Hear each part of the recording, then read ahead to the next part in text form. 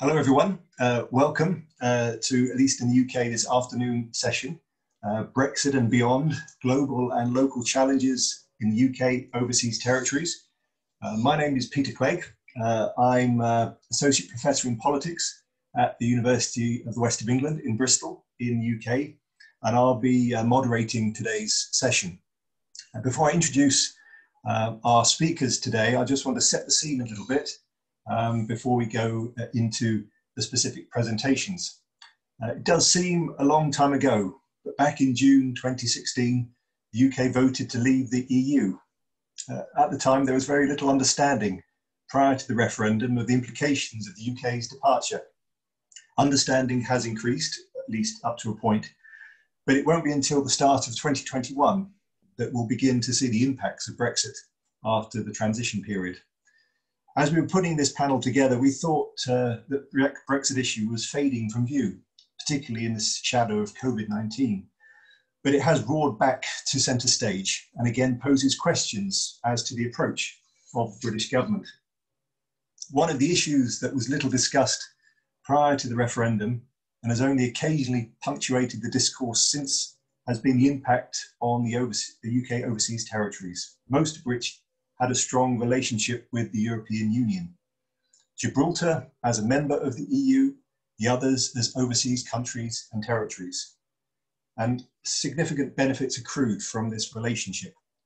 For example, there were non-reciprocal free access to the EU market, bilateral and regionally focused aid in relation to infrastructure, the environment and budgetary support, the free movement of OT citizens across the European Union, and a significant policy dialogue whereby territory politicians and officials could link directly with the European Commission and the European Parliament in Brussels.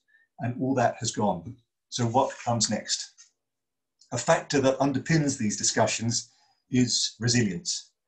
What can the territories do to safeguard their position and how vulnerabilities can be mitigated? So we have Benito, André and Teslyn providing important insights into their territories, with Kate helping to provide that broader context in relation to small island living and the challenges that are apparent.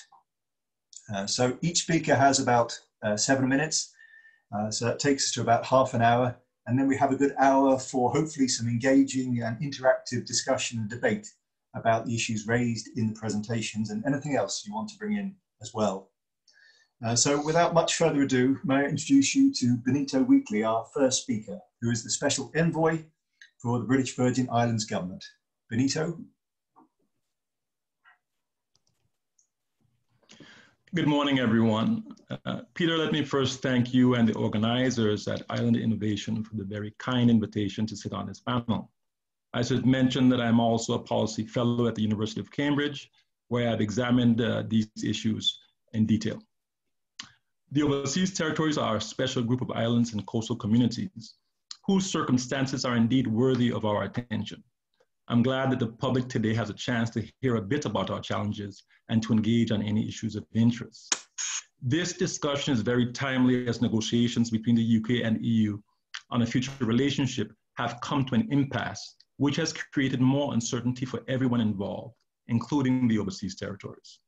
At this stage, the downside of Brexit for the overseas territories is more or less well understood, as you've said, Peter. We already know development cooperation with the EU will wind down and come to an end. We also know there will be no non-reciprocal trade arrangements, even if the UK and EU strike a free trade deal. And of course, the UK will not have the political influence it once enjoyed as an EU member state, which allowed it to advance the interests of the overseas territories. A lot stands to be lost, and the big questions are whether the UK will fill the gap and what the post-Brexit relationship between the UK and the overseas territories will be. The EU has been a vital source of development assistance, particularly for those overseas territories not eligible for aid elsewhere. EU funds are supporting the sustainable development of these islands in key areas such as climate change, biodiversity, and sustainable energy. Future rounds of these funds will not be available to the overseas territories. The UK has also not committed to replacing these funds after existing projects and programs end. Funding priorities for the overseas territories are currently being considered in the UK government spending review.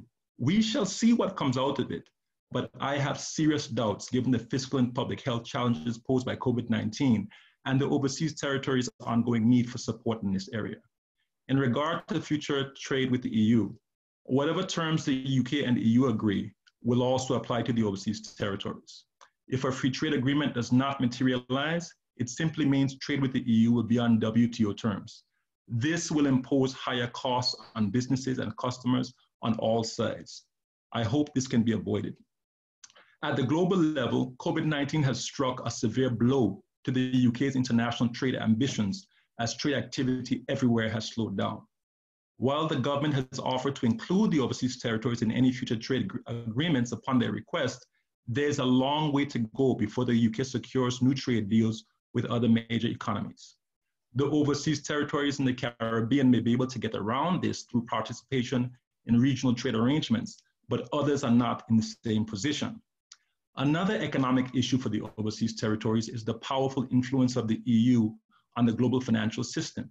In recent years, there has been an unease between the EU and overseas territories on the issue of taxation. On this front, the overseas territories that host international finance centers have engaged with the EU as third country jurisdictions. For obvious reasons, it has not been very convenient for the UK to openly advocate for them on such a sensitive issue for the EU. Beyond Brexit, there's the question of what type of partnership the overseas territories will have with the UK. In recent years, the relationship has been strained. Admittedly, this has been mostly with the overseas territories in the Caribbean and North Atlantic.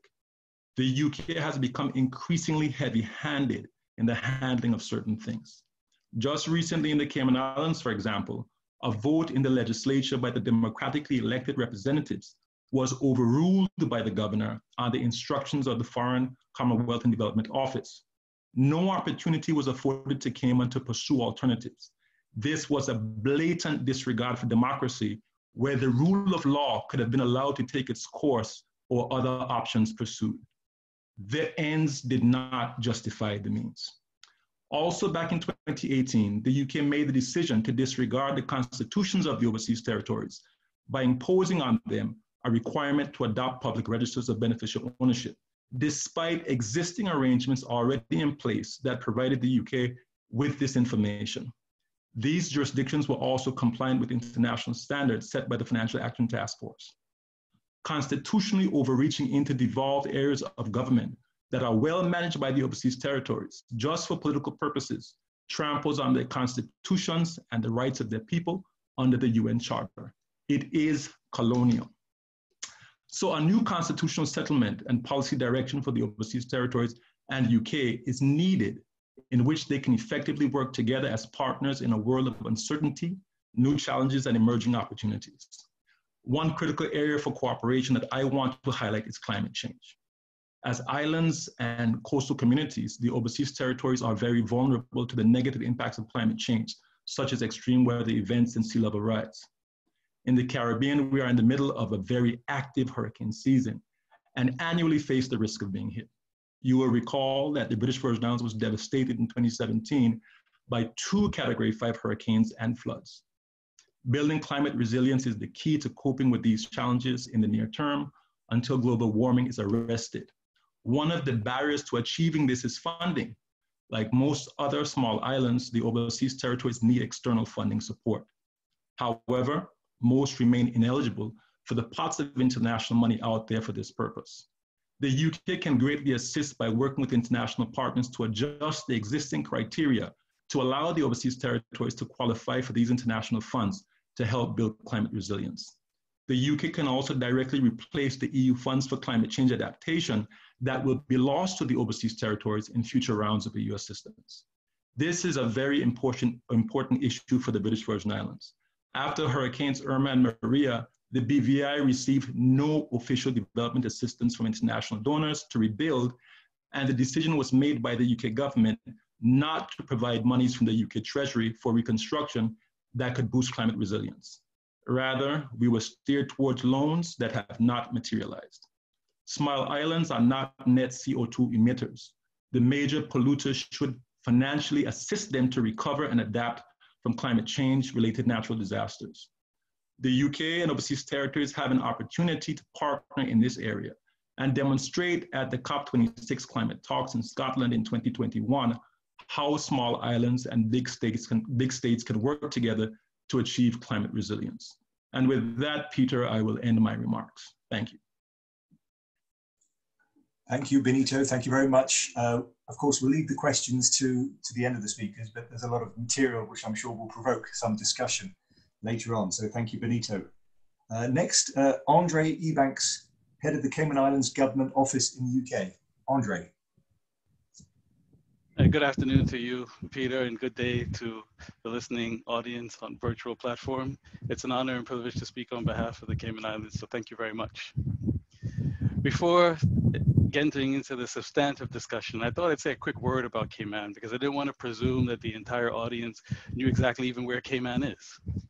So with a strong seafaring tradition and a pioneering spirit, 3 small islands, Grand Cayman, Cayman Brac, and Little Cayman, in a few decades, just being 1-hour flight south of Miami, transformed into a modern, vibrant financial services and tourism sector and destination, and achieved relatively significant market share, and due in no small part to our well-developed infrastructure, modern technology, sound law and order, and a Cayman-kind culture that grew the population pre the pandemic to about 70,000, with about over 130 nationalities. A really strong community with a deep bench of high world-class professionals in a wide range of specialist areas. So going on to the topic, I was in 2 minds about this discussion all week long. And there's probably 100 rabbit holes you could go down talking about Brexit. So I kind of thought to myself, how could I convey on behalf of Cayman in about 7 minutes an illustration of how, with the support of Britain, to recalibrate the relationships not only with the EU, as the question asked, in the wider world, and Britain itself. And it didn't really all come together for me until the prior panel for this conference, which was entitled Islands Response to the COVID Pandemic. And I think as an illustration of the COVID response, at least from Cayman's perspective, encapsulates the essence of the opportunity that I really think lies ahead. So from where I sit in London, I witnessed an extraordinary partnership between Cayman, our sister OTs, and the UK in response to COVID. And I want to take a moment to go a little bit deeper than just the headlines of the PPE that was delivered, the test kits, the evacuation flights, to really draw out the human element that came about. So during the lockdown, particularly between late March and June, what was on full public view for Caymanians and Cayman residents to see was a highly coordinated, caring, careful, hands-on melt all barriers approach between the UK and Cayman to get things done and preserve life. And due to that fact, I feel that certain bonds of trust and fellowship have been established that won't soon be forgotten. And I believe that in that spirit, it helped and probably brought about a statement by our governor, His Excellency Martin Roper, made at a local Cayman press briefing on the 25th of August, so just last month. And I believe it was profound and worth repeating, so I'm gonna just read out the entire quote. As the UK hosts COP26 next year in Glasgow, a pivotal moment in the world's response to climate change, I'm talking to the Premier and Minister Seymour, which is our environmental minister, about developing a closer Cayman-UK compact, setting out where we can cooperate. This once-in-a-century health crisis is a once-in-a-century opportunity to reshape the world our children will inherit. Cayman should be a part of that. We shouldn't waste it. What I extrapolate from that is no matter what form Brexit takes, if the UK, Cayman, and the OTs get together and strive towards collective prosperity, I believe we have strong prospects. So the overarching opportunity that Brexit and environmental action presents in the midst of COVID is to harness the bonds forged through this pandemic to build a meaningful forward of what exactly global Britain means and what it means we are as a family. And a few early seeds have been planted in Cayman. I mentioned COP26 and working in partnership with the UK to agree achievable environmental priorities and identify some of the funding streams that my colleague Benito and fellow panelists mentioned a few moments ago. Exploring ways in which the London financial services industry can work closely with Cayman's financial services industry through organizations such as City of London Corporation and others. And perhaps for Cayman, developing a niche area in which we may be one of the domiciles of choice for environmental, social governance investment vehicles. Climate actions are going to cost money. Cayman has mastered putting together well-regulated investment funding vehicles and getting them to market efficiently. That could be one of our global contributions to green and blue finance efforts. Consideration and explore whether or not the Paris Agreement should be extended to the EOT should be in contemplation. And on a domestic front, in closing, Cayman took the COVID lockdown period to do some think time and created a strategic economic advisory council to explore a variety of initiatives in terms of advancing renewable energy, diversing our data services, fostering digital payments. So I suppose what I'm saying is, yes, you could look around and see that the forecast looks stormy, but I believe that through this pandemic, there are rays of light that we should capture on and really make global Britain mean something. Thank you, Peter. Thank you very much, André. That's great. So now we move away from the Caribbean to the Falkland Islands. And next we have the Honourable Teslyn Barkman, MLA, and members of the Falkland Islands government. Teslyn? Thank you, Peter. So as my colleagues from around the overseas territories, Benito and André have pointed to, we're talking to a dramatic, swift change in the modern relationship with the EU and also to an extent the UK.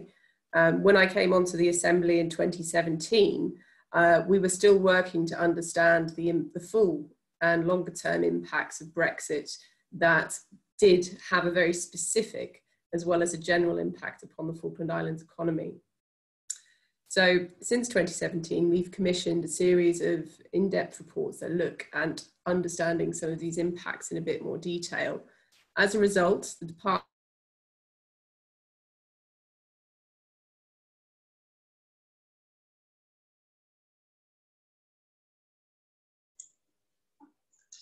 Trade, again, is our headline. There are also the same environmental funding concerns that are shared across the overseas territories in being able to replicate the funding pots of BEST and LIFE that the EU biodiversity funds are currently made available. So in a given year, over 50% of our gross domestic product can be linked to our EU relationship. This is in our fishery and agriculture sectors, but also in the industries that service those key sectors of our economy. As a small nation, we're also heavily dependent upon public services. So our government has a distorting large amount of money that we put into providing a large and broad amount of public services for a relatively tiny population of 3,500 people. Importantly, we built our fishery sector after the war in 1982, and in the late 80s, we were able to build upon the UK's relationship with the EU through a system called the Overseas Association Decision. So this gave the overseas territories market access, single market access into the EU, as well as into the UK through that relationship. So something we continue to do is invest in that relationship. And all of our Falkland Islands fishing companies are joint ventures with Spain. There is a really close relationship that we've maintained over 30 years. And as a result, the destination for over 90% of our fishery products and a third of our meat exports is the EU, and it all goes through Galicia in Spain.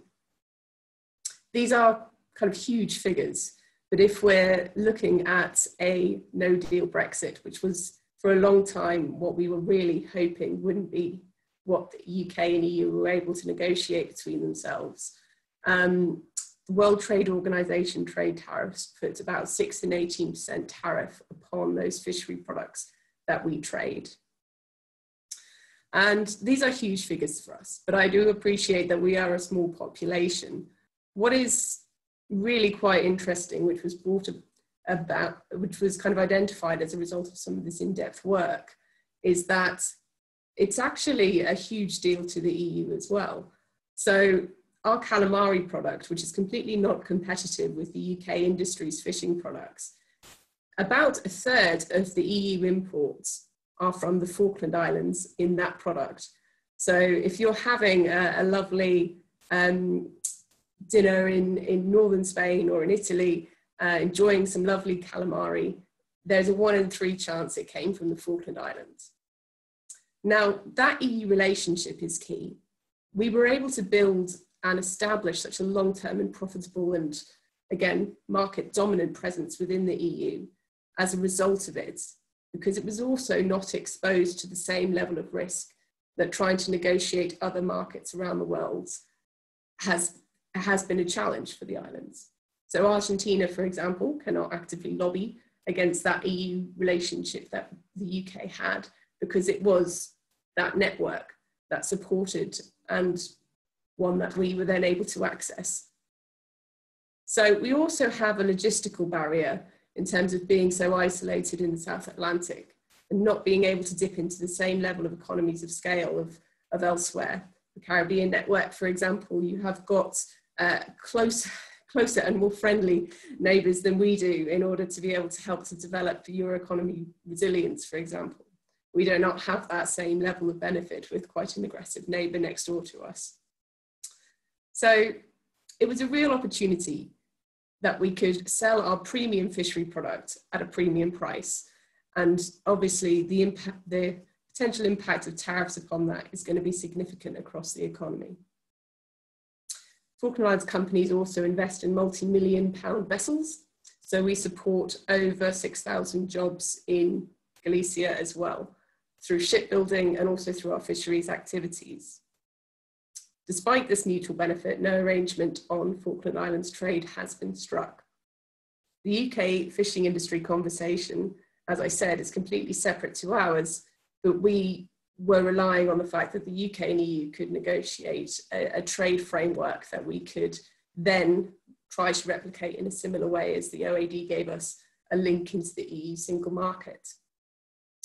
But what does this mean for our future? We continue to lobby alongside the UK government to try to highlight these particular issues, but we're also looking, as Benito has indicated already, to see how the overseas territories can create a meaningful link into future free trade arrangements that the UK can secure.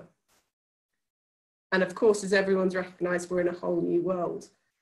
We are reassessing the impact that Brexit is having, as well as looking at the different market demand fluctuations that COVID-19 is causing, with a tourism sector that is receding and then recovering and then receding again, and a recession on the horizon that is of global scale. The market demand for these products anyway is being affected, and we need to understand and fully be able to communicate that risk to the UK government on top of the present risk that we currently understand. And what does that mean? Yes, we need a modern relationship. And gratefully, the UK has arranged free trade arrangements with the OTs. This was kind of expected, but it's still a good thing that we've negotiated to be able to trade into the UK without tariffs, but unfortunately, it doesn't address our main problem. We still need to find a destination for over 90% of our products in a beneficial way. So we'll continue to work with industry and with the UK government to try to highlight that issue. On the environmental issue, which is again wide-ranging and one that all OTs are hoping to lean into, you've got 94% of the biodiversity of the UK in its overseas territories. And if you don't recognise and respect and encourage that, there is a huge deficit going to be left for future generations in the UK. We all want to lean into the next COP, and certainly it's something that the Falkland Islands is wishing to prioritise. We have a unique relationship with our environment. We promote habitats and also run extractive natural resources industries. The two don't seem on face value to complement each other, but actually we invest so much in our fishery science and in our environmental protection and environmental assessment, we've been able to establish one of the most significant sei whale populations in the very place where we are actively running our maritime sector through. So we have a really great story to tell. The Falklands does, as do other OTs, in terms of biodiversity and climate change mitigation. I think we all want to see it better linked up in the future. Thank you, Peter. Thank you very much, Teslyn. That's great, thank you. So far the themes of sort of resilience and attempts to mitigate vulnerability are very strong. And that may take us to Kate Matheson, who's a good colleague of mine at the University of the West of England, who's going to talk a bit about her research and actually our research, looking at small islands but closer to the British mainland. Kate. Thank you, Peter. Thank you, everybody. It's been great to hear everyone's different contributions. Mine's going to be slightly different, from a slightly different angle, as I'm not an islander other than being British. Rather, I've done research on islands, as Peter said. So in this presentation, I'm going to talk a bit about the research that we've done, the remit of our project, and the islands that we've looked at, and their vulnerabilities specifically around identity and how that's going to be impacted by Brexit. So our project was internally funded through UWE, initially building on Peter's work on small island governance, and I was recruited as a research associate in 2018 to work with him and another colleague on a piece of research looking at the psychological impact of living on very small islands and ways to make small island communities more sustainable in terms of their kind of viability as communities in the long term. So it's been a pretty wide-ranging project, looking at different aspects of the island lived experience, including environment, population change, tourism and employment, governance and island identity. And although we didn't specifically look at Brexit in the research that we did, the challenges that it poses will impact on everything that we did cover, as I'll come on to discuss. So our fieldwork was based on 2 different islands proximate to the British mainland. In order to protect the anonymity of our participants, we've taken the step of anonymising the islands that we visited, and we've written about this in a paper submitted to Roundtable. I know this is quite different from a lot of island studies work, which typically advocates for the islands where people study, but we felt it was justified for a number of reasons, kind of symptomatic to a number of island issues around a small population, limited employment opportunities, and the nature of bounded communities. But to give you some context, the islands we visited are off the coast of England rather than being overseas territories, and it's really interesting to hear the kind of comparative perspectives on that. They have small populations and economies predominantly centred on tourism and farming. And without, it kind of sounds a bit patronising, but I use the expression our islands or our islanders to try and preserve the anonymity when I talk about them without being too kind of clunky in my terminology. So I hope you'll forgive me for that. We found that, like many islands, our islands were subject to multiple challenges and vulnerabilities, and that Brexit was just one of those, and often not the most prominent one for the people that we spoke with. Many of the issues are not unique to the islands we visited, and I know are shared by a lot of different communities, particularly island communities. So that might include pressures on housing stock, as more housing is used for tourism and less available for families, alongside pressures on building new housing stock. It also might include challenges around employment and the brain drain, seeing young people leave for higher education and often not returning, but also the kind of comparative problem of professionals not being able to do a kind of full job and having to hold multiple roles to constitute kind of full-time employment. And then also we particularly looked at challenges of access to healthcare, which has been made additionally complicated by the ongoing COVID situation and additionally relevant as well. So thinking about Brexit, while it might not have come up as a challenge in itself when we interviewed, it certainly impacts on a lot of these different concerns. And as with aspects of island living, the challenges that Brexit poses for the mainland UK are likely to be heightened in the island context.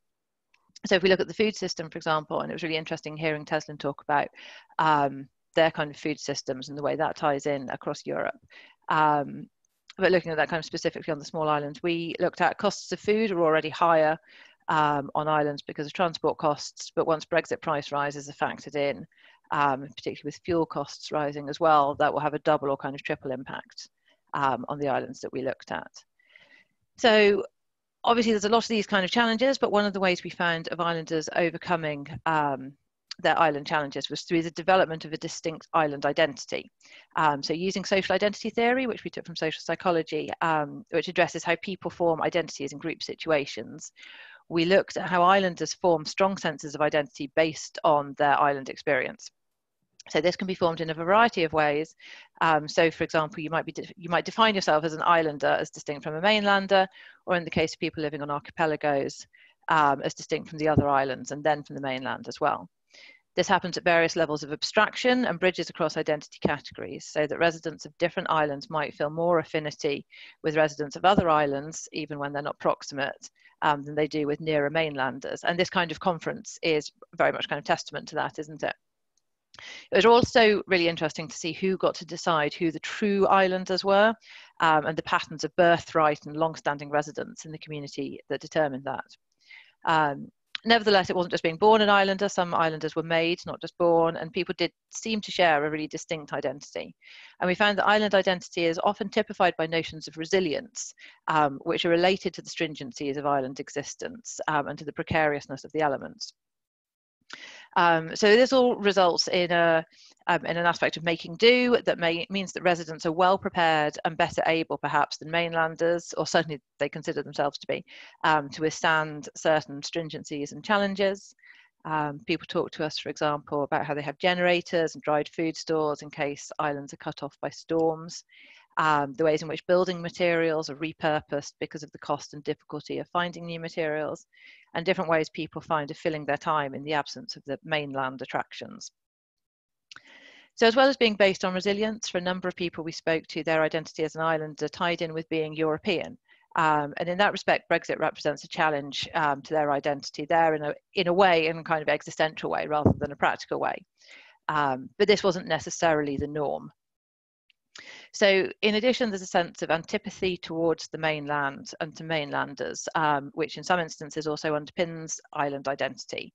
And this differs very much in different island contexts. So Scottish islands, for example, might find their residents with a sense of antipathy to the government in Westminster, whereas for English islands, it might be much more focused on Brussels. This antipathy can be both in practical terms of a resentment of what's perceived to be an interfering or neglectful mainland, but also in terms of what they are and what we are not. So a lot of our interviewees held quite strong stereotypes of mainlanders as kind of fast food eating, chain store shopping, helpline calling incompetents, who weren't at all like them as hardy, resilient islanders. So relating to identity, Brexit also comes to represent separation. There's a great quote, not from one of our islands, but from a resident of Canvey Island in a paper by Philip Hayward, where he says that the residents would Brexit the mainland if they could. Canvey Island residents voted overwhelmingly for Brexit, and whilst this was not our experience, there was a sense that governance, even at a county level, let alone national or transnational, did not have the best interests of islanders at heart. And listening to my colleagues today, it's very, very true that this is apparent not just in a sort of onshore islands perspective, but also more broadly. So separation then would be a good thing in and of itself, allowing for a degree of independence, although that's potentially more wishful thinking in our island's situation than is easily realisable. There's also something of a tension here, and I think everyone's alluded to this very much, that although island identity can be based on notions of antipathy to the mainland and on the ability to weather the storms of island living, the islands we looked at are actually very heavily subsidised by both local and national government. So it is true there are privations to island living around the access to the island. Services like water and electricity, schools, libraries, health and emergency services are all provided at cost to the national taxpayer rather to the specifically local one, because of economies of scale not supporting the provision even of these statutory services. So the result of that is a degree of cognitive dissonance for residents who simultaneously benefit from the support of the mainland whilst also convincing themselves of their independence from it and their ability to weather the metaphorical storms of island living. So the challenge then of Brexit is whether this calls this island identity into question and therefore impacts on a really important coping mechanism that people have as islanders, or whether it will also impact on the very concrete chain of subsidy which comes from national government by local government and to the islands. So kind of finally, there's also a broader question about then the helpfulness of this sort of dichotomy. So the Brexit vote was essentially won through politics of division, wasn't it? And the creation of different categories of us and them perpetuated through ideas of islander and mainlander and vulnerability and resilience. So having inclusive local politics that address island needs on a par with mainland needs might go some way to addressing this without driving further division between mainland and island, Remainers and Leavers, UK and EU. And when we talk about plucky little islands, that's also very much the sort of identity, the sort of identity politics that the Leave campaign drew upon. So I think when we talk about island identity and the challenges posed by Brexit, looking at how small islands have navigated their relationship with the mainland and scaling that up to how the EU, how the UK relates to Europe in itself can be of good use. So it was a bit of a kind of whistle-stop tour trying to get everything through. I have appreciated hearing other people's perspectives, and I'm looking forward to hearing people's thoughts on that. Thank you. Thank you very much, Kate. So James, hopefully with your assistance, we can get everybody on camera to answer some of the questions that are starting to come through. So if you give me a nod, James, because I can't necessarily see who's being seen. So it's up to the person viewing on their side. They can select speaker mode. So as I'm seeing it, everyone is on screen. But if you're not seeing that, you can click in the top right corner. So there's a button called View. Thank you. Great, James. Thanks a lot. And James is helping me to try and bring together the questions that have been asked so far. I'll do my best to include all of them. If I do miss one or two, please accept my apologies, but we'll try and get to everything in the next 50 minutes or so. So the first few questions I think are quite general and applicable to all of our speakers, really. There was quite an interesting bit of discussion in the chat about the spending that will be lost as or has been lost as a consequence of Brexit, and whether that will be replaced like for like by the British government. So Benito, you suggested that that's perhaps not going to be the case, but I was just wondering from your perspectives, what you'd like to see in terms of UK government support going forward. Perhaps Benito, we can start with you. Thank you, Peter. Well, firstly, let's just understand what the EU is currently funding. Thematically, they are funding climate change, marine biodiversity, and sustainable energy. And the three of these areas are very key aspects of sustainable development. The programs that are in place now will come to an end within a year or two. It's not going to be much longer before the end. It would be very useful and very helpful if the UK government could pick up the tab for the continuation of those programs, because the funding the EU provided was not sufficient to do the complete amount of work that's needed to build climate resilience, to work on marine biodiversity conservation, and to pursue sustainable energy initiatives. More funds are needed, and I think what the UK can do is simply pour more money into those areas. But there's an important aspect of the funding that needs to be considered. The EU made those funds available to all overseas territories, regardless of their income level. And this is unique because most overseas territories are not eligible for development assistance, either because they are territories and non-sovereign, or because of many of them are high income. So if the UK does proceed to allocate funds to replace those lost from the EU, the principle upon which the EU dispersed the funds should be maintained. Eligibility should be for all overseas territories. They are all small islands and coastal communities, and all deserving of funds to support building their resilience overall. Thank you, Benito. Just before I move on to André, I guess one issue in terms of EU funding also is that it's for a particular period. So it's secured for 5 years, for example, under the EDF. So would you be hoping for something like that also under the UK government? I hope so. The spending review is currently underway, and I do hope that consideration will be given in this spending review, but also for budgets outward of 2 or 3 years, where funding will be earmarked to support the overseas territories in these areas.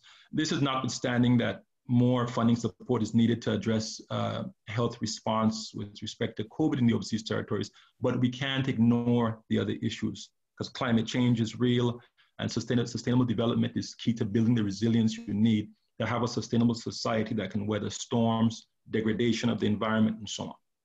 Thank you, Benito. André, your thoughts, please. I couldn't have said it better. I second what Benito has said. I think that that's another one of those examples that I was referring to in my opening remarks of how you can actually give true meaning that we're actually a family, to step into the breach and fill these funding gaps and actually make these projects happen. Because they're not going to happen on their own. And Benito is quite right to point out many of the ways in which we could be, certain OTs could be disqualified. So if we're truly a family and if we're truly going to tackle this together, this is one of the ways in which it could be done. Thank you, André. Teslyn, any thoughts from you? Thank you. I think particularly for what we're trying to achieve in the Falklands, we've been able to look at some of those issues that Benito and André have described in a little bit more detail. So because of the setup that we have in terms of a limited population, we rely quite heavily on non-government organisations, certainly environmental ones, leaning in to help us set some of our policy direction. So they act as effectively scrutineers of what we do, and we have a really close collaborative working relationship that we've developed with our Environmental Research Institute, as well as locally based other NGOs. So some of the granular issues, I certainly agree that there needs to be an elevation of funding through UK pots for environmental research. But as we've just seen, the UK government have put, I think, a 10 million into Darwin Plus, which was one of those environmental pots that overseas territories can dip into for biodiversity research. But part of the issue isn't having one pot that could potentially be unlimited. It is, as I think Benito has pointed to there, the criteria in which you can access it. But what importantly we do still lose is the ability to have multiple pots so that bids can be made across different funding streams so that they can complement each other, that you're not limited in a way by a quota of what you can take from the one pot. That structures to support funding in a particular way. So best funding, which was access through the EU, for example, is best used to support long-term projects. Darwin Plus, medium to short term.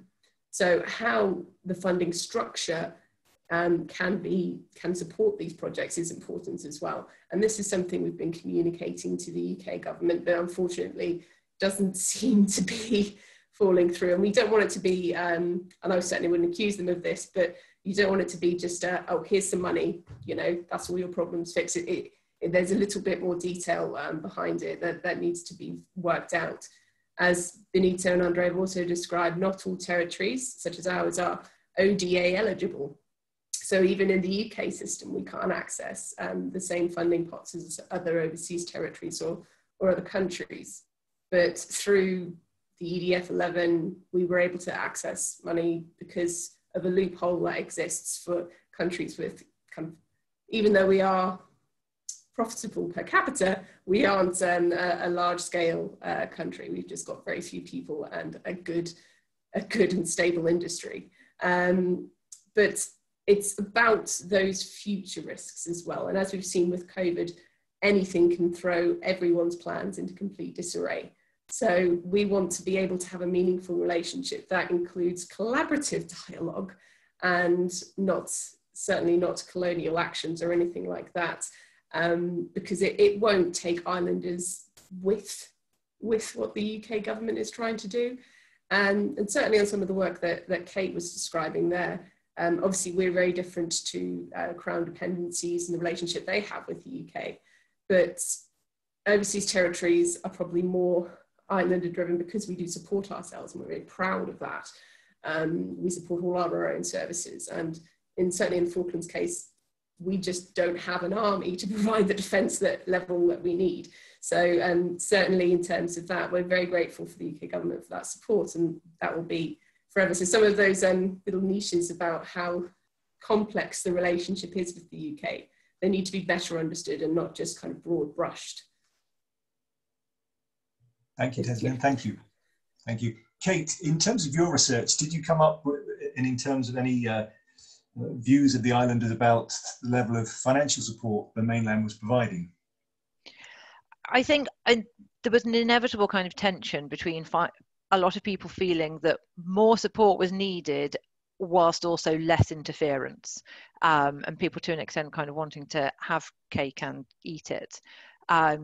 I think there will be problems with the end of EU funding in the way that everybody else has described, in that whilst there will still be funding available, it will be a smaller pot. And I think there's a genuine problem of the way that people then, or different communities, will be forced to compete against one another, when actually we should be looking more at collaborative working, really in any kind of walk of life. Having to compete for public funds, I think, is problematic. And particularly, I guess, without the kind of the recourse to the EU, the idea that potentially pitting the overseas territories then are also essentially competing with more onshore islands, brings a different kind of level of problem to that. I think a lot of people don't necessarily know where the funding comes from in their community. And I suspect at kind of national and regional levels, people also forget about, or legislators forget about, the small islands that are part of their remit, whether they are onshore or offshore. So I think there's a lot to be gained from working together. There are a lot of similarities, but yeah, I would definitely caution against the kind of competitive nature of funding. Thank you, Kate. I'm looking at the questions. I just want to turn briefly to, there are some questions related to particular speakers. So there's one for you, Teslyn, in terms of if WTO rules apply, will the Falklands consider start exporting their calamari to other markets, especially some that may be closer geographically, for example, Brazil, Uruguay, Chile, and others, or even China? Okay, thank you, Peter. That is a very good question, and certainly one that we will always continue to look into. The problem is, it's how our industry has been built is around that EU relationship for the first part. So those joint ventures are directly linked to Galicia in Spain. That is where our products are and the relationships, the market relationships that they've been able to build are all nicely established. In terms of international markets, we have a very specific and overhanging issue in that Argentina, which is a very large and influential country of 40 million people, and a government with some very spiky policies towards the Falkland Islands, have imposed economic sanctions, both formally and informally, against us. So this, in the informal case, is lobbying South American countries to either not support us actively or certainly not engage in a conversation, and certainly not one that would bring us any level of prosperity or support. We have been able to build useful links in terms of shipping with Uruguay and also with Chile in terms of our original flight link. We had a second commercial air link approved last year before the COVID-19 pandemic has closed off most tourism opportunities. And that second commercial air link was with Sao Paulo. So I think certainly with UK support, and we would need a significant amount of it, perhaps some of that could be investigated. But again, the appetite for the squid, the calamari, is very much in Europe. When you talk calamari rings, you think, southern Italy, southern France, Spain, and that is where the demand for the large amount of exports that we have in that area is most profitable. Trying to replicate that elsewhere, like I say, it's logistically difficult, and made even more so by the fact that Argentina creates laws to stop and to pressurize businesses from trading with us. So having that very specific EU, UK single market access was so important for such a number of reasons, and it can't be easily replicated elsewhere. But this is certainly why the future free trade arrangements deals could be of potential interest. Thank you, Teslyn. Thank you. A question for André. André, what has surprised you most about your role? Or what is one of the most unexpected aspects of your role as Cayman Islands representative to the UK/Europe? Whoa. Okay. Now we're getting started. I would say, if I had to put my finger on it, within the first 3 months of coming into the role, so I started this role September 2019. And within the first few months, this is something that I knew intuitively as I applied for the post, that one of the jobs of our office is to look after Caymanians overseas that are in the UK and Europe, and in particular our students. So I always sort of knew that in the back of my mind. But what caught me off guard and maybe inspired me was to start to hang around with our Caymanian students as they were studying, and learning that they were involved in all sorts of things that, and I don't consider myself aged yet, but that my generation wasn't even really thinking about. They were really about, if I could think of my crop of friends in uni in the UK, maybe about 5 or 6 disciplines that we were studying. But now these Caymanian students are into neuroscience, artificial intelligence, sports science, data analytics, things that are just, and brain surgery and heart surgery, things that are just blowing my mind. So I suppose then the challenge for me then is having gotten that breath of fresh air of how bright the future can be. Because this whole panel, this entire conference, really what we're talking about is the future. And who are we trying to do this for then is the next generation. So I guess the challenge to my mind is to continue to build that sort of Cayman overseas community and ensure that that young brain power then somehow returns to Cayman for the maximum benefit of the country, or if they decide to stay overseas, still contribute in some sort of way to their home country. Thank you, André. Thank you. Let's go back to a more general question. This one is about links in a bit to what Benito said earlier about sort of regional cooperation and new regional links, and more generally too. How should the territory's relationship with the Commonwealth develop? OTs take part as nations in the Commonwealth Games, but not in the Commonwealth Heads of Government meeting, which they can only do via the UK. Is there a case for a new relationship, or should the OTs relate more closely with other islands and SIDS and OASIS to seek access to CHOGM and the UN SDGs processed through a community of islands? Perhaps, André, perhaps you could begin with this one before I ask the other panelists. It's a very good question, and it's something that I've quite thought about myself since I've been in the role to work with the Commonwealth, because these, particularly for an OT that's in the Caribbean, a lot of the Commonwealth countries are in the Caribbean, and you do think to yourself, should we be having stronger bonds of relationships? We do get invited to some events and some parliamentary events and some games, but around the actual overall Commonwealth, I do think to myself whether or not there could be some scope for some sort of associate membership so you can work in partnership with your fellow, for at least for us, regional partners in the Caribbean. Thank you, André. Benito. Thank you, Peter. Well, first, let me tackle the Commonwealth piece of this. There were 2 attempts made over the past decade to see if the Commonwealth could accept the OTs as associate members. And on both counts, it failed. The major players in the Commonwealth are not welcoming of that idea, and they believe it's appropriate for the overseas territories to remain observers and to be under the Commonwealth, within the Commonwealth, as a part of the UK.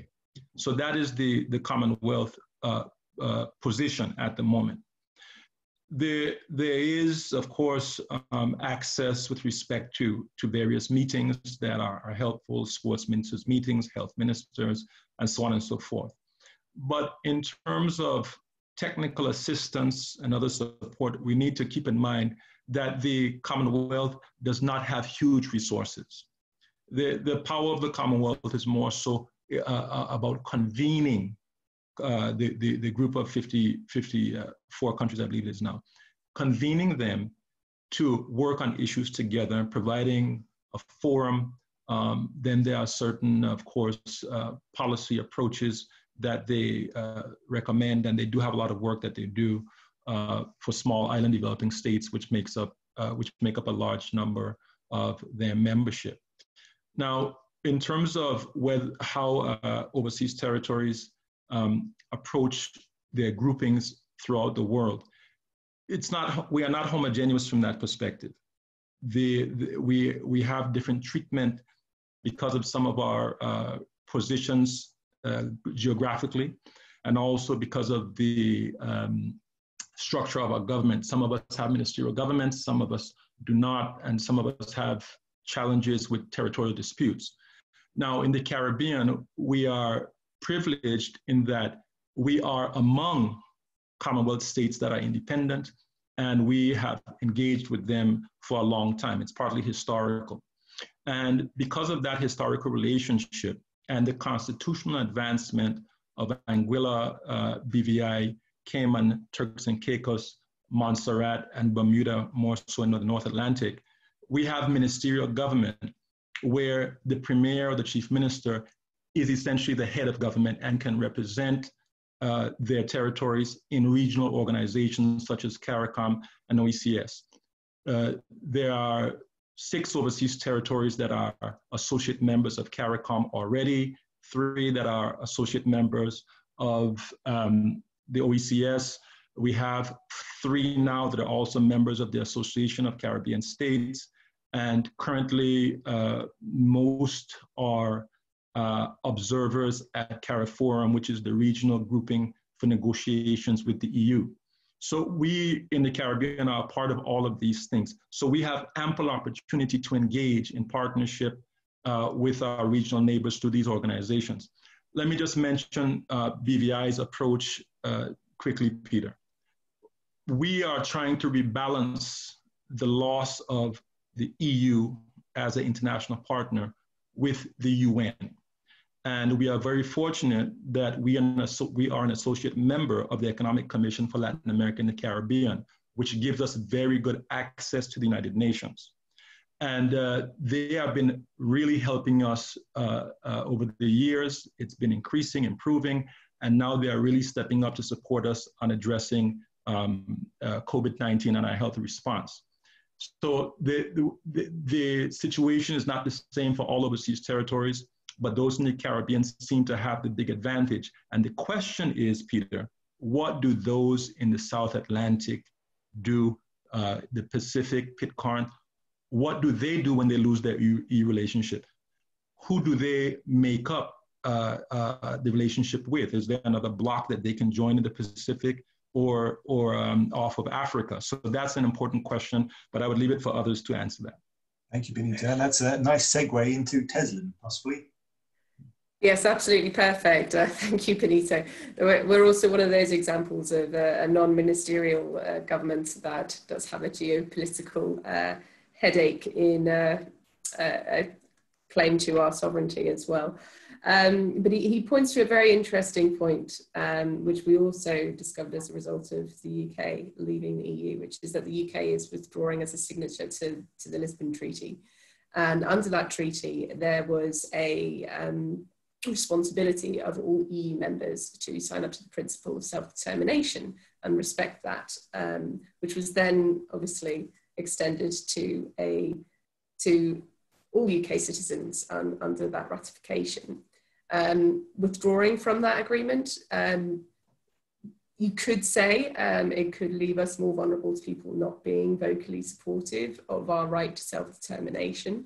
And there is possibly a need then for the UK government to do more active lobbying on all UK citizens being able to enjoy that fundamental human right, which is protected under the UN Charter.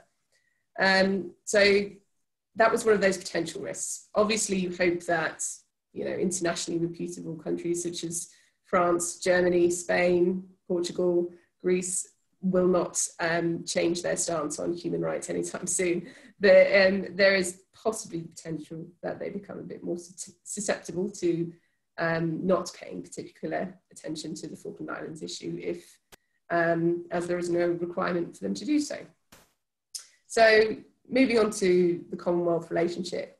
Earlier this year, actually about a week before the COVID-19 international flight restrictions really started hitting hard, we invited guests from across the British Islands Mediterranean region of the Commonwealth for a Commonwealth Women's Parliamentary Conference, which was the first such conference that the Falklands had ever hosted here.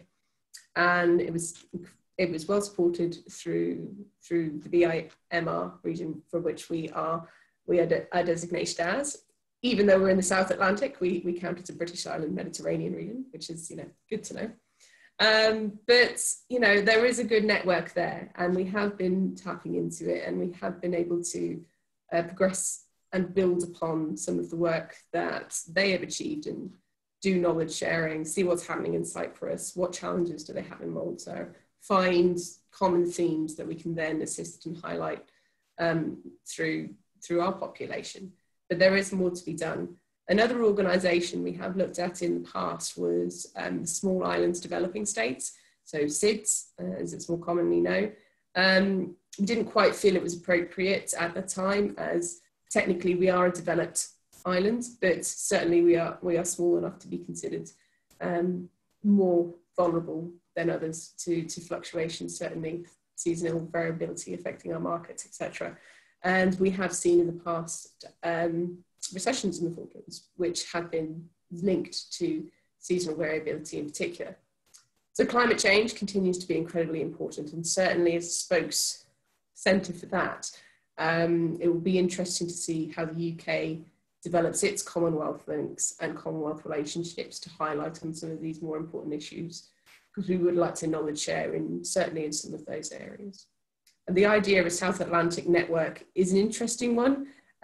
We do have an environmental research institute, which was started by the government here, but has now become fully independent, which links up the South Atlantic. And I think they were presenting earlier in the week in some of these island summits. It's an organisation called SARI, which has started that territory to territory link in the South Atlantic in particular, and also been doing a lot of work with Montserrat up in the Caribbean too. But there is more potential there, I think, but in terms of our very specific interests, it can be difficult to get that kind of support.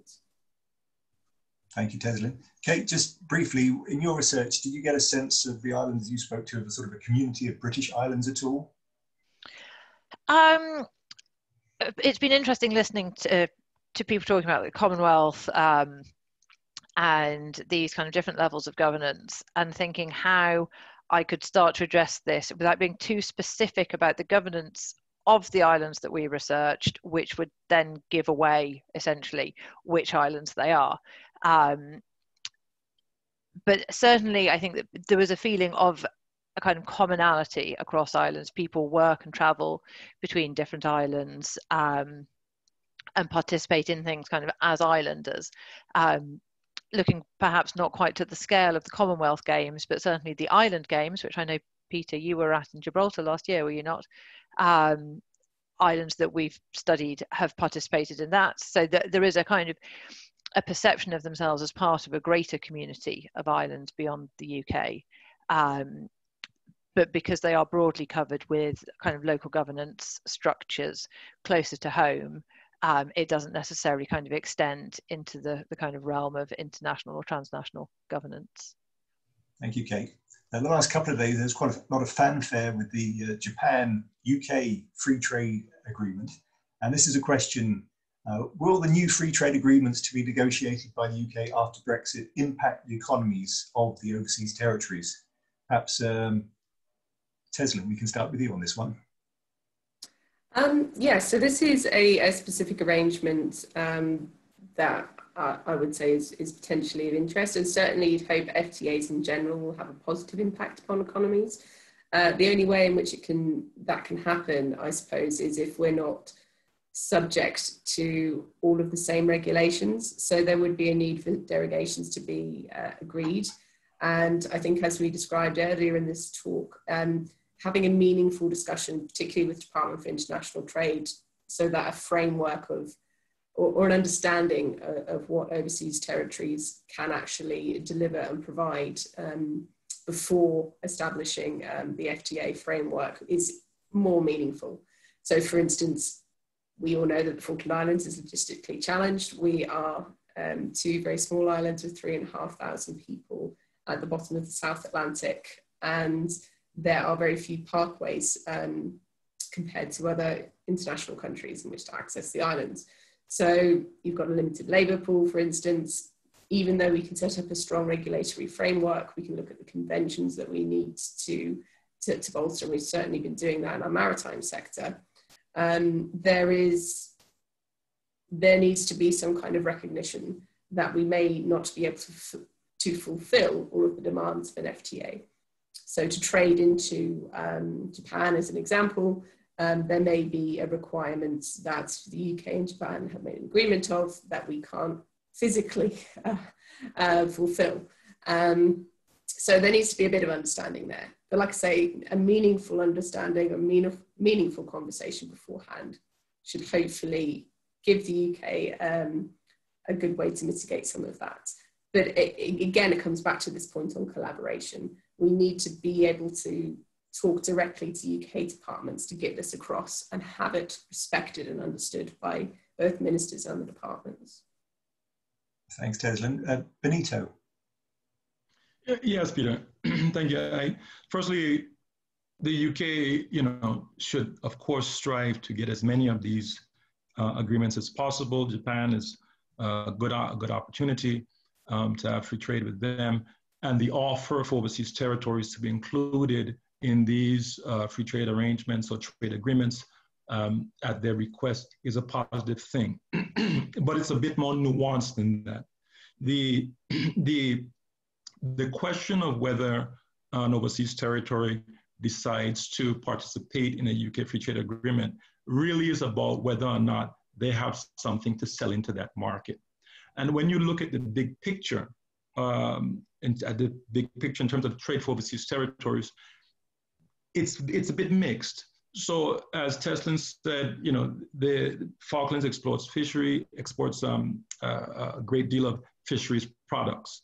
Tristan da Cunha similarly, and potentially others. But there are other overseas territories who their primary trade is in trade in services, financial services, for example, in the Caribbean. And even where it comes to commodities, their primary market in the Caribbean is the United States and Canada. So there are already trade arrangements in place through the Caribbean Basin Initiative for the Caribbean-based territories.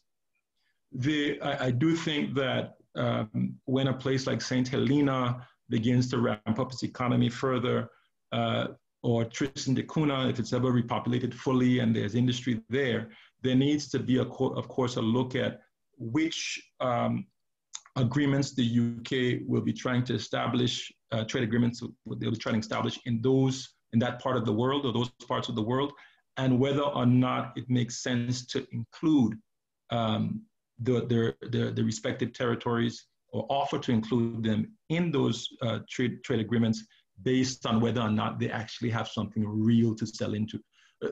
This isn't an exercise in let's just do it just because it sounds good, it feels good. This has to be dealt with on a very technical basis, and I am very sympathetic actually to Falklands, because this is very real for them. What's happening with Brexit is very real, and they need markets to sell into. And I hope that the UK really gives them the support that they require should they want to join any of these free trade agreements. Thanks, Benito. André. I don't think I can add much more to that topic than Teslyn and Benito already has well covered it. I thought maybe what I could do then is to throw out maybe a slightly nuanced among the panelists, because we touched on FTAs and we've touched on the Commonwealth. But I wonder, just to maybe highlight for the audience who may not be aware, that we as OTs have a UK Overseas Territories Association. And I wanted to just get a feeling, I don't have a formalized answer to this, this is an honest question, of how we feel that association is working, and is there more that we could do amongst ourselves, cross OT, as we begin to bring that sort of global UK family link that I talked about. So just an open question for the panel. Maybe back to Benito briefly and then to Teslyn. I'm sorry, just repeat it one more time for me, André. So we, as you know, we have a UK Overseas Territories Association. And in your prior role as rep, you would have sat around the tables for those meetings. And I just wonder whether or not within the confines of that association, if you think, or Teslyn, think that there's maybe more that we can do together. Is there anything that you think that could be elevated within the association to look after each other a bit more? We talked about the Commonwealth, we talked about FTAs, but I'm just curious if there are thoughts around the panel of there's more that we could do together as OTs. Okay, sure. And I'm very happy to share my thoughts. One of the big issues that came up during our initial discussions on the impact of the sectoral impact of Brexit on the overseas territories was the actual administrative capacity and technical competency of overseas territories to engage in dialogue on trade and other issues. And what we found was that there were some territories that had much more experience than others in dealing with certain issues. So for example, again, Falklands was much more experienced in trade and fisheries products than the rest of us, and was able to actually speak very competently on what they think should happen in terms of UK support, given the Brexit dynamics. So one of the things that we really need to do is lean more on each other's competency in engaging with the UK and other partners on key issues. And we're talking about Brexit today, so I'll deal with that.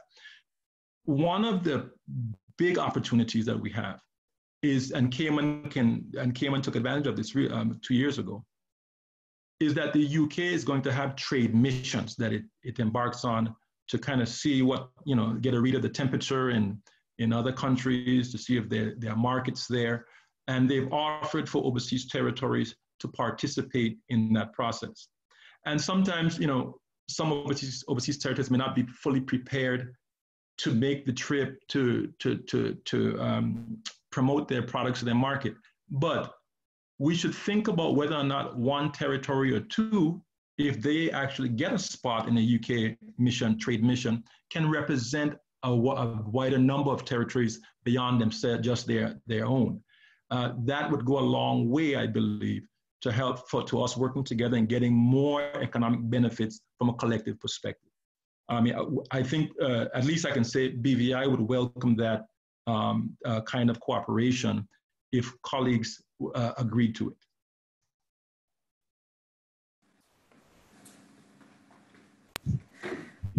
Thanks, Benito. There, Peter. But I'm happy to address what Benito said there, because I think he's drawn to some very specific points which I was going to mention. So I've been reading my notes, unfortunately. But I'd just like to say, I completely agree. The UKOTA network is I've only been in this role a couple of years, but as the representative who attends those UKOTA meetings, and I've had the great pleasure of hosting one back in 2018, there is more opportunity, I think, there certainly that we can be doing together. And certainly what Benito was saying in terms of technical capacity, it's something we would like to explore, because certainly the networks that the Caribbean OTs have managed to build, and the strength in diplomacy certainly that you've been able to rally towards, is something that also we need to learn. We've become, I think, a bit too sectoral focused in some areas, and we do still need to think about our position in the world, certainly probably more than many other places. And kind of Brexit has put a magnifying glass upon some of this issue. And certainly at the trade summit that the Cayman Islands had hosted back in 2018, I think it was now, or 2019, the years are running by. The Department for International Trade and UK Export Finance came and gave very useful talks, and it's those kind of network opportunities, I think, as a lobbying association that we can be making more of. When it came to outlining even our Brexit concerns, that was something we decided to do, to put a report together, put it all in one place, and then have that as a lobbying document for the UK government as well. So we are kind of stronger together, and we certainly can make those links a lot stronger. I think certainly we need to work on that approach, and acknowledging there is a pre-JMC and a JMC coming up later in this year. That's a joint ministerial council for some of the observers who may not be familiar. That's a formal opportunity for the whole association, the whole grouping of OTs, to be able to talk directly to UK departments and UK ministers. And some of these very particular issues need to be brought up. Brexit's been there for a while, but now we need to look to the future. We need to think about the modern relationship and free trade arrangements and how we can get a meaningful link in. But yeah, very good point, André. Thank you. Thank you, Teslyn. André, do you want to come back at all, or shall we move on? No, I'll just say very briefly that I'm heartened to hear the comments from Benito and Teslyn. Those are very, very helpful, and I think we do need to develop those links. Great. Thank you. Just to say, everyone, that we're into the last 15 minutes, and there are a few questions still to get through if we can. We'll try and get through all of, if we can possibly do that. So perhaps in the last 15 minutes, it's a slightly more rapid fire Q&A experience, so we can hopefully cover everything that we possibly can. So it's a good time to lose my place. One question is about links with maybe the French and the Dutch territories within the Caribbean, and what potential there is for stronger links with those territories. Maybe André, we can start with you, and then Benito. Well, this is one of the, I think my fellow panelists would agree, this is one of the consequences of Brexit, is that we had an overseas countries and territories association called ACTA, in which we were all a family. So the French, the Dutch territories, UK, and the Danish. And I suppose this is the appropriate analogy to use, because the parents are getting a divorce, the kids are being split up. So we sort of, to answer your question, we had that. Now we're trying to work out how the kids are going to cooperate with each other post the divorce. So that conversation is ongoing now in terms of how we can work together, and whether there's some sort of informal memorandum of understanding where we can at least still share insights and analysis and collaborate. But it is one of the, I think, unforeseen consequences of Brexit. And I remember attending one of the last ACTA meetings in Brussels, and it was quite a sad affair to see folks around the table who had accomplished much. I was new at the time, but to see folks who had been working together for over 10 years, it really pulled at the heartstrings. Thank you, André. Benito. Yes, Peter. The situation is currently that Brexit is going to kind of nullify some of the areas of cooperation that we have with between the British, Dutch, French, and Danish overseas territories. We would meet annually for the OCT ACTA Ministerial Conference, as well as the annual EU Forum. A large part of the relationship was about cooperating on regional projects and OCT projects. We have to rethink at the wider level of the 22 overseas countries and territories that are Dutch, French, British, and Danish on how we cooperate. The British overseas territories, the relationship with the EU does not end. It will diminish, but it does not end. It will change form. So we need to continue efforts such as lobbying in the European Parliament on issues such as climate change and sustainable biodiversity, sustainable development. The EU is a big player in these areas. And so my suggestion, my recommendation is that what these territories do, the British and the others, is stick together and continue to work together and lobby which provides greater influence where we can in places like the European Parliament. So that's one side of it. On the Caribbean, in the Caribbean specifically, Peter, the territories had established the Caribbean Overseas Countries and Territories Council several years ago, comprised of all of the respective groupings of Caribbean territories, except for the US ones. And that worked reasonably well. There could be an attempt to revive it, I don't know. But what we do have is the Caribbean Development and Cooperation Committee under ICLAC, where there are 15 associate members that include all of the French, all of the Dutch, all of the US territories, and all of the British Caribbean territories. And in that framework, we can cooperate. And let me just mention lastly, there is going to be a summit of the associate members, the 15 associate members of the Economic Commission for Latin America and the Caribbean in 2021 to discuss the 2030 development agenda and how to achieve the sustainable development goals. So the UN is doing a great deal of work in supporting the territories, the overseas territories in the Caribbean across all their groupings, which will provide a platform for greater cooperation. Thank you, Benito. Thanks a lot. Teslyn, a question for you. Do you think coronavirus and Brexit can create opportunities to improve relations with Argentina? Certainly not. And unfortunately, you'd always love to have kind of a feeling in the back of your heart that maybe some of these issues can be resolved. Unfortunately, Argentina has written it into its constitution that it's going to continue to actively and aggressively try to take back, and as they see it, the Falkland Islands. And for people who are listening who may not know a lot about our history, and certainly there are probably very few people who do beyond 1982, the Falkland Islands have only ever had one population, of which I am a 7th generation Falkland Islander. And I think by pure virtue of being close-ish, 400, 500 miles from Argentina, they, in the last 50s, since the Ruda Statement in 1950, decided they were going to make active and antagonistic sovereignty claims on the Falklands because of a presence that they maintained for about a year in 1833. So the Falklands had been British before that, been very, very, very British since, and we continue to be an incredibly inclusive and multinational society, but we are Falkland Islanders, and that is a problem for Argentina. So that's the kind of a bit of the background.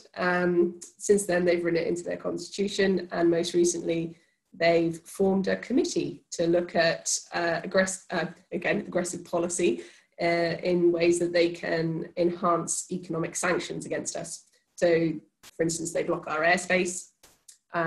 They come up with letters of discomfort, which they send to industries who are looking to exploit in our maritime zone, for example.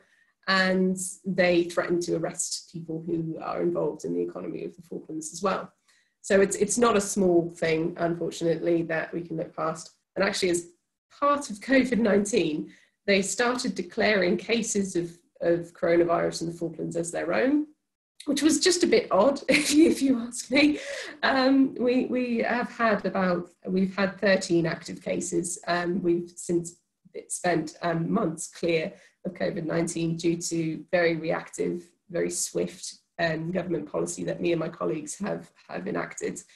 We're very proud of that, but certainly all the effort has been our own with a lot of help from the UK government. And again, we remain incredibly supportive of that.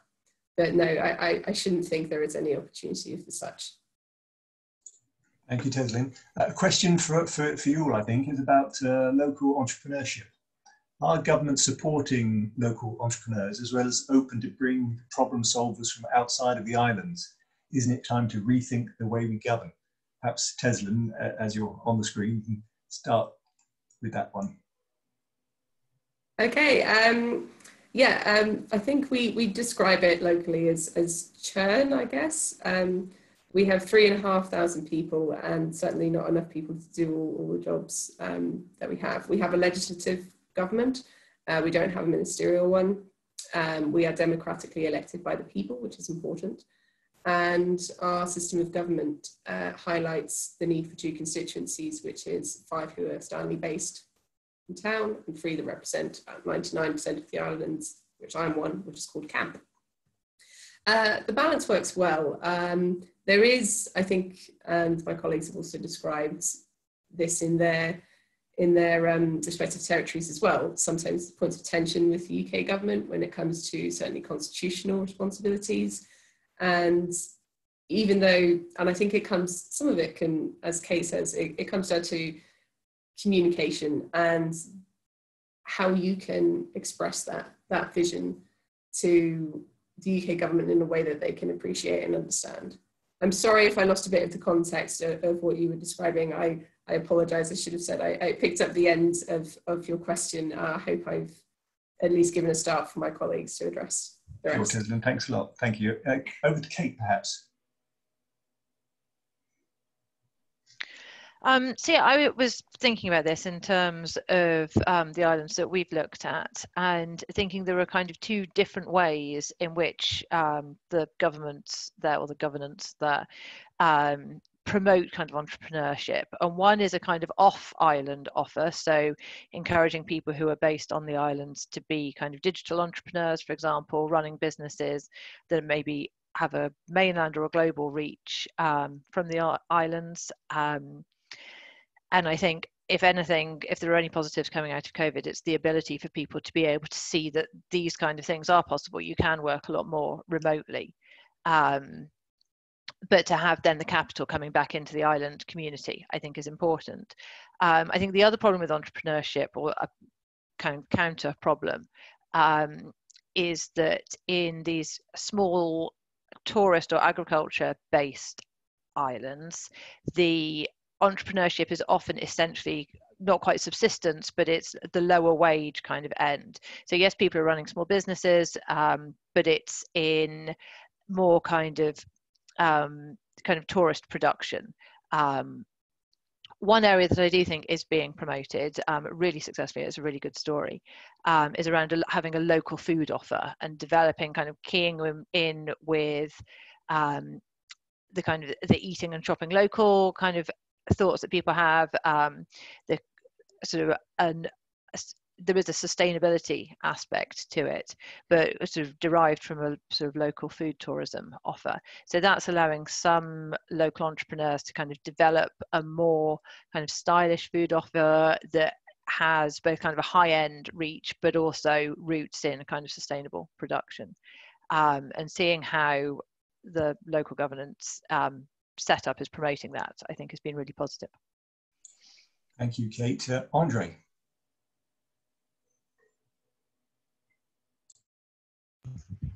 Well, since we're in the speed round, I'll just answer very quickly and say, yes, Cayman's open to that. We have examples of it that it's ongoing now, subject to local company controls. So yes, Cayman's very entrepreneurial, and already has some classic examples in which we have partnered with not just local businesses, but then also foreign expertise. Thank you. And Benito. Peter, I'm going to buck your question.